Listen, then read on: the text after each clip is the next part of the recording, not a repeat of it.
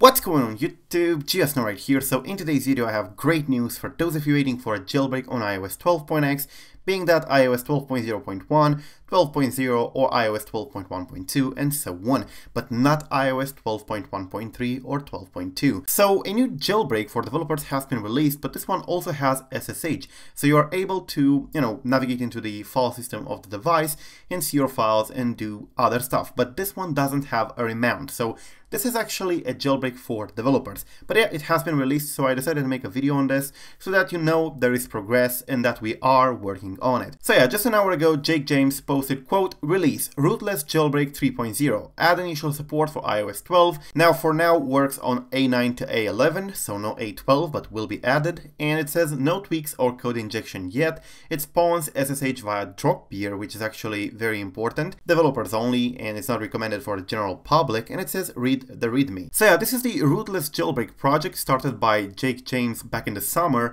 and it's actually very similar to my jailbreak, the Osiris Jailbreak in here, Osiris Jailbreak 12, which I'm currently working on. And although I don't have Dropbear working yet, I do have Netcat, which pretty much allows you to do the same thing, to see your files and to run various commands in a remote shell. So they're very similar, but they have different approaches. Mine uses chillin and some proprietary code by me, and this one uses jailbreak lib, which is a somehow copy of chillin if you want to. Well, not a straight copy. It's something like chillin, but this one is open source. So yeah, if you take a look in here, you can find information about it, but the iOS 12 portion is what interests you, which tells you what is going on. So there are no tweaks for the moment, no code injection, there's no AMFID patch, and there's no jailbreak daemon yet, and of course no remount. So this one doesn't remount the file system as read and write, and therefore you're not able to like install Cydia and to do any kind of stuff like put binaries in other folders than the var partition and stuff like that. So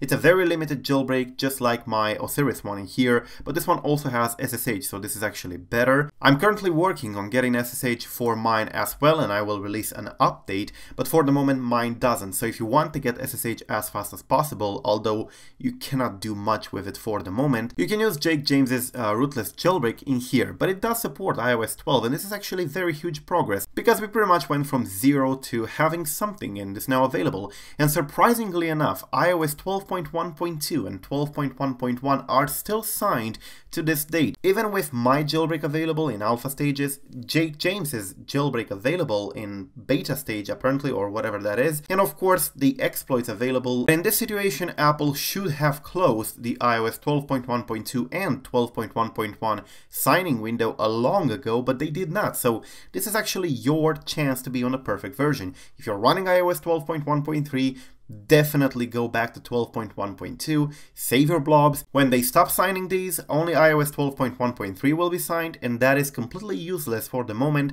since we do not have any exploit available at the time I'm making this video. So be very careful and be on the right version, that is 12.1.2, 12.1.1, or if you're lower on 12.1, 12.0 and so on, you should be fine as well. I have a lot of things planned, including A12 support and so on, so stay tuned. And also stay tuned for Rootless Jailbreak if you're interested in that. This one also has SSH already, but this one you will have to compile yourself. In my case, you do get the binaries.